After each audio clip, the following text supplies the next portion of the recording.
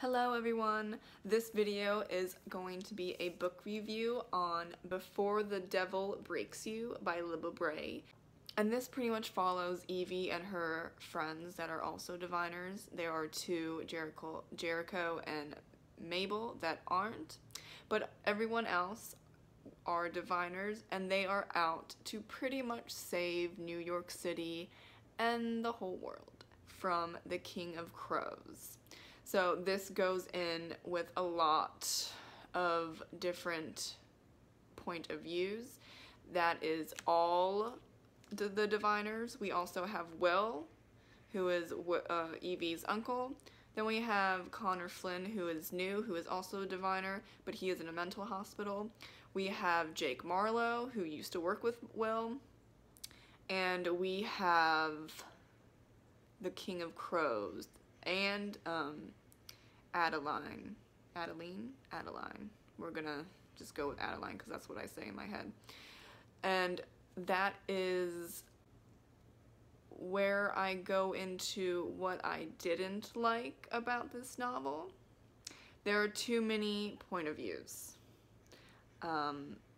I can probably be okay with 2 different point of view switches, but there are at least 10 different point of view switches, and it's just a little too much for me. So that kind of was a little disappointing. The first 2 books, there were point of view shifts in the novel, but they were relatively long and there weren't as many, so I thought it was a pretty good balance for the first and second novels, but this one, too many.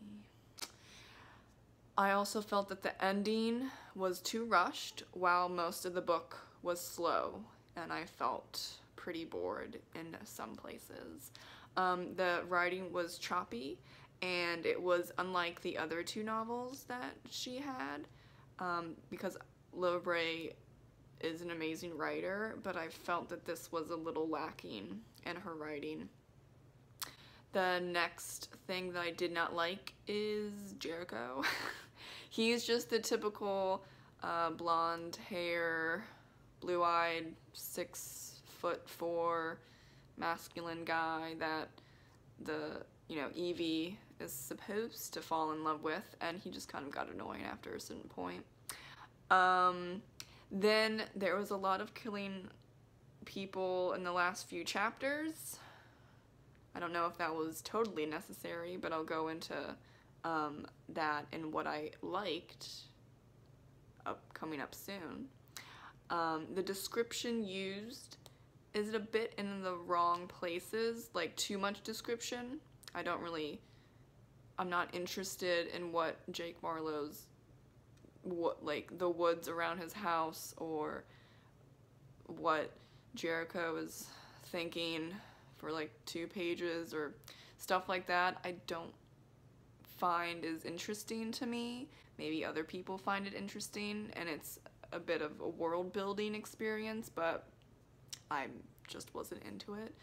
And that slowed down the book for me.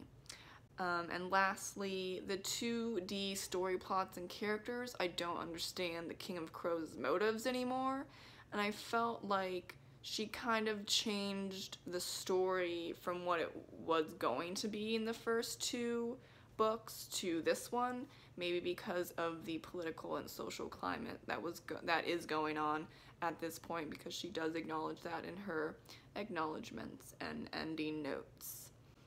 So for what I did like, I loved seeing Sam's dedication to his mom, to Evie, to helping the people in New York City against these ghosts that are kind of overrunning the city and threatening people and harming them, and the other diviners. You do see Sam's more of his feelings for the people around him, because he is originally just a thief and just kind of a vagabond type of guy at first, but then in the 3rd book you can see him change, and it's kind of thanks to his his dedication to finding his mom, to befriending these other diviners, to helping these other diviners, to helping the people in New York City against the King of Crows and these ghosts, and to Evie. I fell in love with Sam, and I threw away Jericho. That's what happened. I was kind of into Jericho for the first book, kind of slid away from Jericho in the second, and for the third one, I fell in love with Sam. And Jericho is just running around the woods. I don't know where he is, that's fine by me. I also really like the ending characters' lives that weren't important to the story anymore, and I'm not gonna say who, but it's a she. And I just felt that her time in this book was just filler. And I was actually really surprised, but I was happy that at least that one person was killed off. Though the other ones that were killed off, I don't see it to be very necessary. And there was just too much killing off characters in the last few chapters. Maybe for the next book it will make sense. And that everything ties in together, and I'm really hoping about that.